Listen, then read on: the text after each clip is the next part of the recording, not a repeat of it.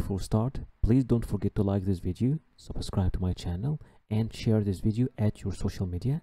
And if you have any question or inquiry, you can write it down there in the comment section or contact me directly at my Instagram. So if we look together at the visa policy of Brunei, just click over this link over here. This page will appear in front of you and it will show you the visa policy map of Brunei. And as you can see, some countries can travel to Brunei without any need for any visa for 90 days, like United States and almost all European countries. Others for 30 days like Turkey, others for 14 days like Canada, Russia. Others for other can obtain a visa on arrival for 30 days like Saudi Arabia. Others can obtain it for 14 days like China. For the rest of the world, almost all the African countries, India, Pakistan and Central Asian countries, and almost the rest of the Latin American countries, you will have to apply for visa from the embassy of Brunei in your country. To download the visa application form, you can find the visa application form here. Just click over this link over here. This page will appear in front of you, and from here just click fill the visa application form, attach, and this is the visa application form for Brunei. This is the official visa application form. You will have to download it, print it, and fill it completely manually by yourself. And in the end, don't forget to write the date and the signature, and you will have then to submit this visa application form along with all the required documents that we will be speaking about in the end of this video to the embassy of Brunei in your country. So to find out about the embassy of Brunei around the world, just click over this link over here. This page will appear in front of you and will show you a list of the missions of Brunei around the world. What you need to do is to just choose the first letter of your country. If you live, for example, in any of this country, in Iceland, in the Republic of India, you can find here all the details over here. This is the official website. This is the address, the phone numbers, the fax, the email. Just click on your country and this is the place where you will have to submit the visa application form. The first document that you will need for your visa application is your passport.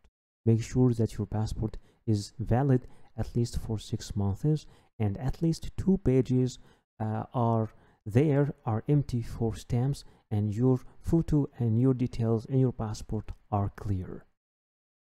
You will need also photocopies of your passport. At least make sure you have 3 photocopies.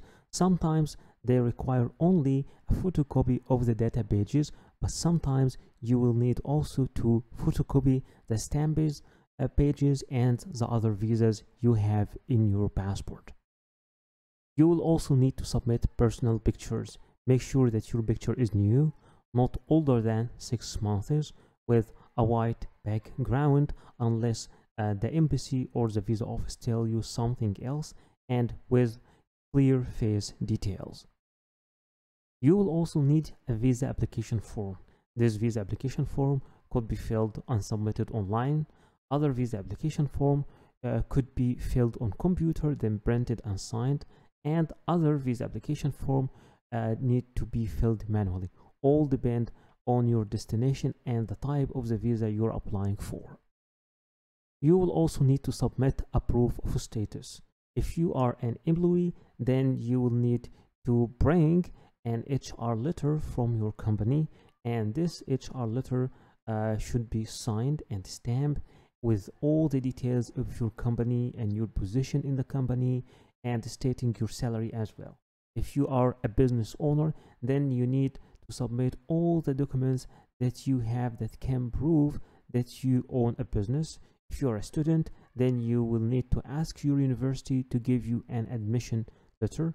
If you're a minor, then your father and mother, your parents, should be approving your travel by giving you a letter signed by them. If you are jobless, then try to approve your means of funds. Sometimes you will need to provide a proof of legal status if you are applying from another country than your main country of nationality. In that case, you either need to submit a valid visa of this company, of this country, or a proof of legal residency in this country.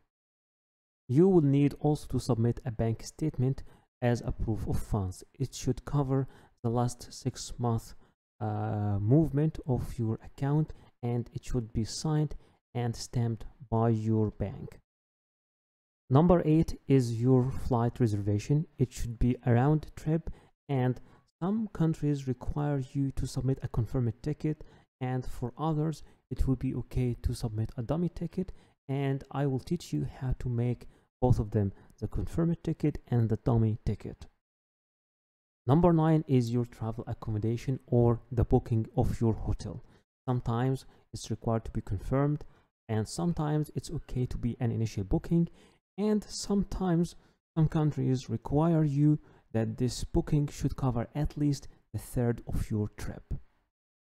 Number 10 is your travel insurance, and remember, it's not always necessary, and it should be made from a verified platform or office acknowledged by the country you are traveling to, and it should cover your whole trip, and sometimes it's required to submit a travel insurance that covers a year, and it's minimal. The minimal coverage should be at least 30,000 euros.